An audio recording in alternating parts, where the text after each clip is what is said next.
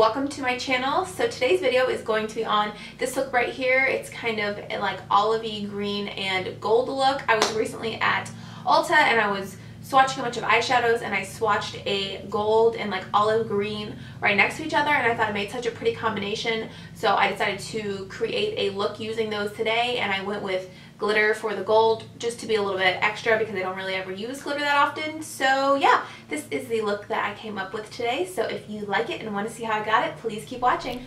Starting with Soft Brown from MAC, I'm just throwing that into the crease to help blend, and then I'm taking this warmer shade. This is from NYX. I will link the exact shade down below, and I'm just throwing that into the crease as well just to warm it up.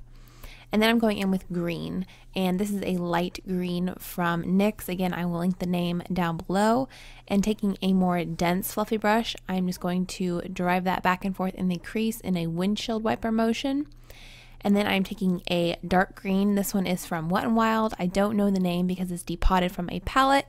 But I'm taking a much smaller brush and really driving that into the crease. And then going in with a bigger blending brush and just blending that out so that there are no harsh lines.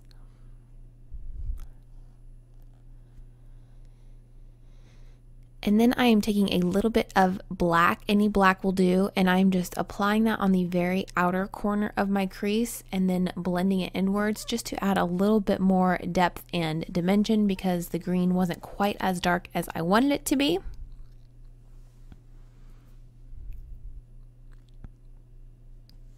Then I'm taking Half Baked from the original Naked palette, just a little bit of a base because I am going to go over it with glitter, so any kind of goldy shadow that you have will do. And then I'm going in with glitter. I'm first applying a glitter glue. This one is from e.l.f. and I'm just packing that all over my lid, and then the glitter that I'm using is from NYX, and as you can see, even with gently pressing it across the lid, there is still a lot of fallout, which is why I have not done my face yet. So I'm just applying that all over my lid, meeting up to the crease color.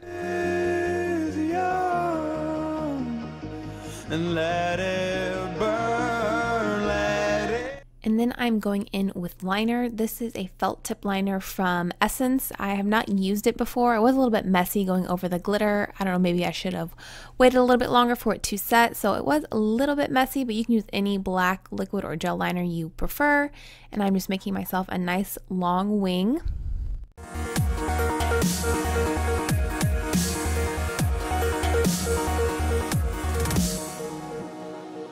I can't believe. And then I'm just taking a makeup wipe and cleaning up any glitter that has fallen out. And you can also clean up the edge of your liner and shadow. And then I'm going to pop on some lashes. I'm using the House of Lashes in the style Iconic. And then moving on to face, my camera cut it out, but I primed with the Nivea Men Post Shave Balm, and now I am applying some foundation. This is the Milani 2-in-1 Conceal and Perfect, and I'm just going to apply that first with a synthetic brush and then go over it with a beauty blender. And then for concealer, I'm using the Girl Pro Conceal in the shade Creamy Beige, and I am just applying that in all of the usual places, underneath my eyes and down the center of my face, and then I will go in again and blend it out with a beauty blender. The night lay waste to all we'd given, but honestly, you've gotta know that this ain't living. But we could run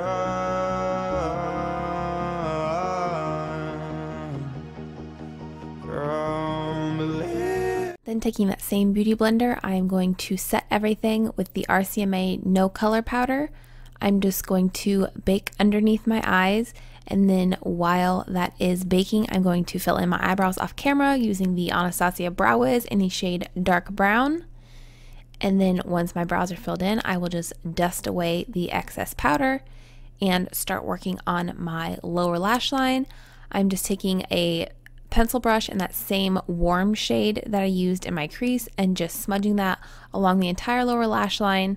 And then I decided to use a bigger brush just to get it to come further down. And then I'm taking a flat definer brush and the dark green shade and pressing it up against the base of my lashes. And I did use a little bit of black on the very outer corners again.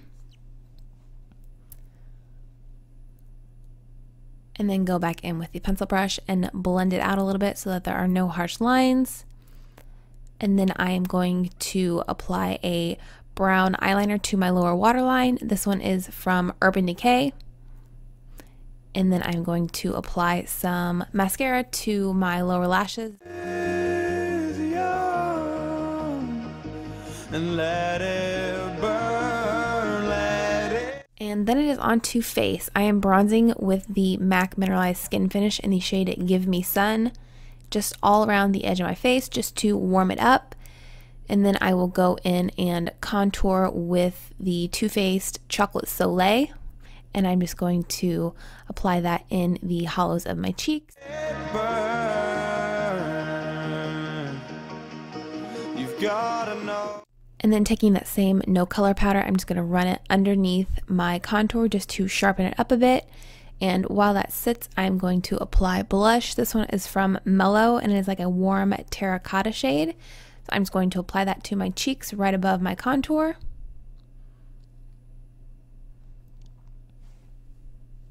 I'm also taking that Chocolate Soleil bronzer and just running it along the sides of my nose with a fluffy eyeshadow brush. And then for highlight, I'm using this cream stick highlight that I've never used before, and I'm just applying it with my finger, and as you can see, it gives a really pretty glow to the skin. So I'm just applying that to the tops of my cheekbones and down my nose and my Cupid's bow and on my inner corners. And then I'm taking this highlight from ColourPop, and my camera stopped recording the initial application, but I'm just showing you what I did. I just went over all of the cream highlight. And as you can see, this is really intense. It's intense on its own, but over the cream, it is even more pigmented. And then once I have applied that, I am brushing away the excess powder underneath my contour, and I'm moving on to lips. And I am lining with this pencil from Makeup Forever. It's in the shade 5C.